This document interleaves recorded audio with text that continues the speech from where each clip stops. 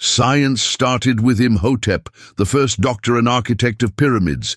Then came Pythagoras, who gave us geometry, and Zhang Heng of China, who invented the first earthquake detector. From Greece, Aristotle classified nature. Archimedes shouted Eureka and changed physics, and Hippocrates set the foundation for modern medicine. The Muslim Golden Age gave us Alhazen, the father of optics, Al-Zahrawi, the father of surgery, and Al-Khwarizmi, who invented algebra. Modern science exploded with Newton, who discovered gravity, Galileo, who revolutionized astronomy, and Darwin, who explained evolution.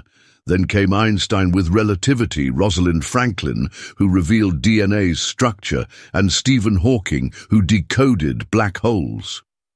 From ancient wisdom to space-age discoveries, science keeps evolving.